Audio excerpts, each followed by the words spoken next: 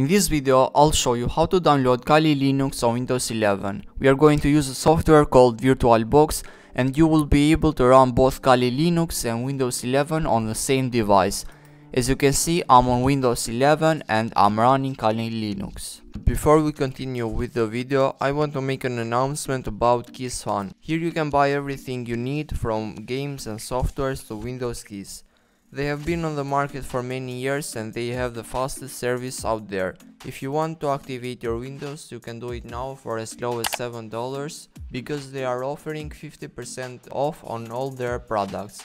The links will be in the video description, you can go and check them out. So let's get started. The first step that you're going to make is to open your favorite browser and you're going to search for VirtualBox. You're going to click on the first search result, or you can find the link of this website in the video description. Here we have VirtualBox. VirtualBox is a virtualization software and you can use it to run different operating systems inside of your computer. Like you can have Windows 11 and you can run Linux or Windows 10 inside of one computer. So here we have the latest version and you're going to click on download it. If you don't know how to install it and how to set it up, I will leave video link in the description, or you can click the pop-up banner here.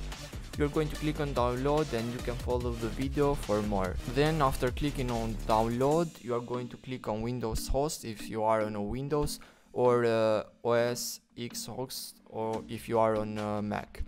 Click on Windows host and it will start downloading. For me it's already downloaded, so I don't need to download it. You can follow the video to proceed with the installation. It is easy. So let's continue with the next step. Open a new tab.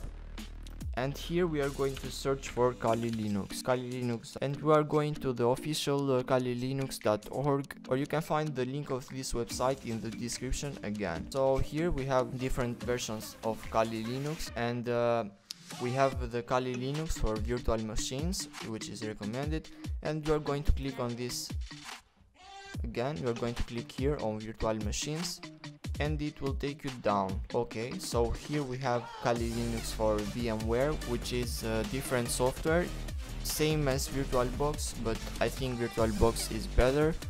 So you are going to click and download the VirtualBox 64-bit version. If you have a 32-bit, you're going to look for a different version. You can comment down below if you need help.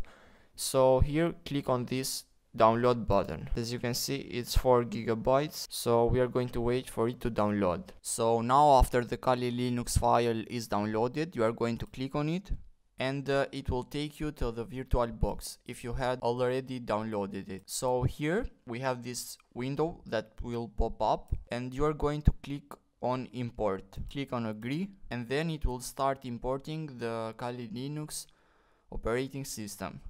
Wait for it to be completed. After the import is completed, here you will have the operating system of Kali Linux, the latest version that you downloaded, and now you can start it. So now I will click on start. So here we are at the startup menu. It will power up Kali Linux. So now we are at the password window. Now we need to enter the username, which is Kali, and the password is Kali2, this exact same word. Then click on login. So here we are on Kali. So to make this full screen, click on view and you're going to the full screen mode. Click on switch and this will make it full screen. So here you can open a new terminal and you can start coding or anything else. So to exit, you're going to click on this button right up here and you're going to click on shutdown, and this will shut down the Kali Linux. So this was the video for today. Hope it helped you, and if you need any help or you have any question, you can leave a comment down below and I will do my best to help you. Also, you can join the Discord server. I will put a link down below and there you can find support and help. Thank you for watching. Don't forget to leave a like and subscribe so I can catch you on the next video. Peace out.